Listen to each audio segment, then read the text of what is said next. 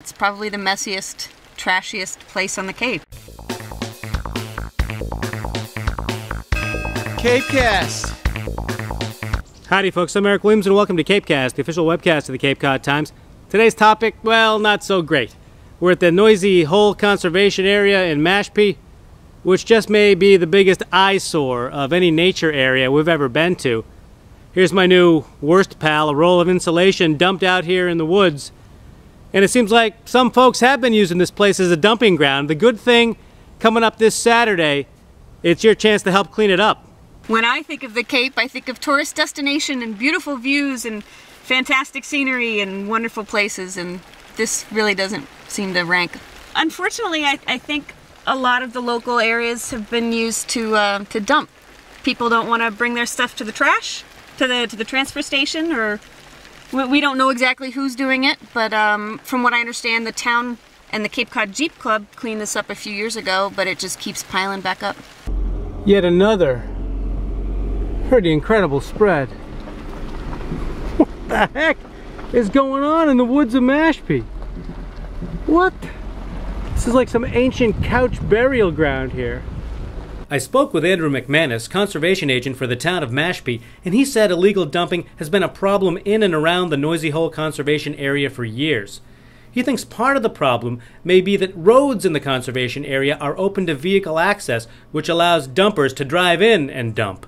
McManus thinks that perhaps closing off some vehicle access could help the problem. The good news, said McManus, is that a big volunteer cleanup is planned for May 5th. Jennifer Kunze is a local geocacher who uses GPS coordinates to find hidden objects and explore new places.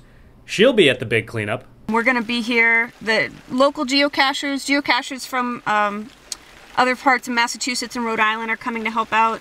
The town property or the town conservation agency is going to be helping out, AmeriCorps.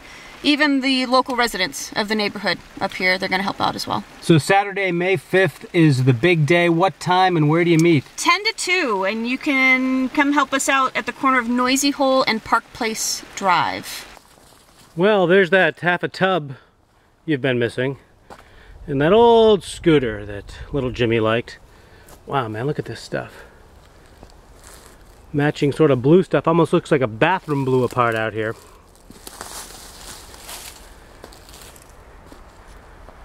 That could be part of an ancient toilet. Over here, if you need some chairs, we've come to the right place. Hey, there's the other half of the bathtub. Sawn in half, maybe by some crazy magician. And what's that, a vacuum cleaner? Oh yeah, well maybe we can start the cleanup right now. CapeCast.